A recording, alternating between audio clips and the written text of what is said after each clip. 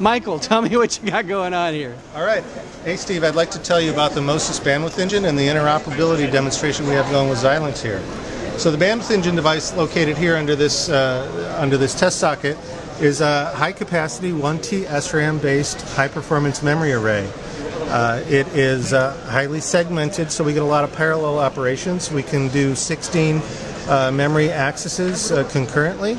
That's 8 reads and 8 writes, and with all that bandwidth, that's a very high access rate SRAM replacement type of device, and with all that bandwidth and access rate, we have to somehow get all that performance out to the host device, and we're doing that through a high-speed serial interface. Now, hooking up to the Vertex 7 here, we're running 16 lanes at 14.06 gigabits per second on this particular configuration. The great thing about this is it's going to scale forward into ultra-scale, and when we get to the 15.6 capability of the ultra-scale device, we're going to be able to actually deliver a 200 gigabits per second full duplex buffer capability. So in addition to the high-performance buffering capability, it has high random access. We have the capability of replacing 4 QDR SRAMs. And we also have an onboard ALU that does some offload of networking functionality.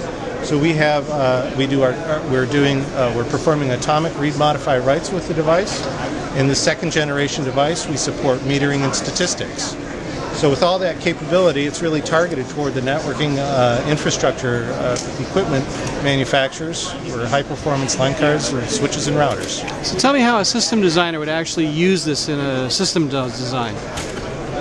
So hooking up, you can implement a packet processor in many different ways, whether it's an NPU or an FPGA. So hooking up to that host processor, we're providing memory access to the packet processor for lookup applications, for buffering applications, and for the metering and statistics applications.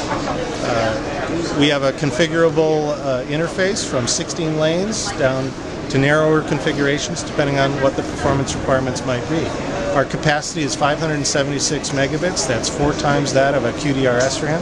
And because we build this in an embedded DRAM technology, we have both a power and capacity advantage over a traditional SRAM device. Great, thanks. All right, thank you, Steve.